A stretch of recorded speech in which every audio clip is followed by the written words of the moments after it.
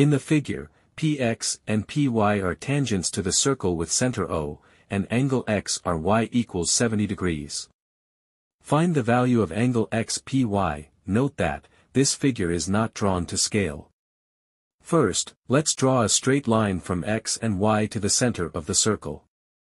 Note that the two lines are equal. Reason.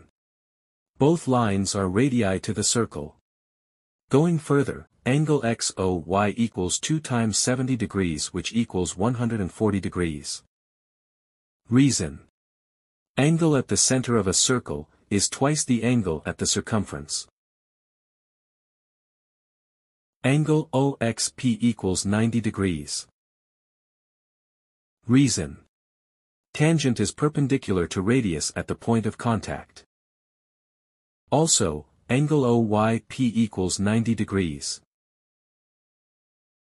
Reason. Tangent is perpendicular to radius at the point of contact. Next, let's consider quadrilateral XOYP. In quadrilateral XOYP, angle XPY plus 90 degrees plus 140 degrees plus 90 degrees equals 360 degrees. Reason, the sum of angles in a quadrilateral equals 360 degrees.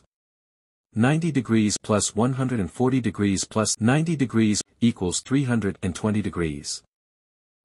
So, angle XPY plus 320 degrees equals 360 degrees. Next, we take 320 degrees to the right side. 320 degrees going to the right side will become negative since it is positive.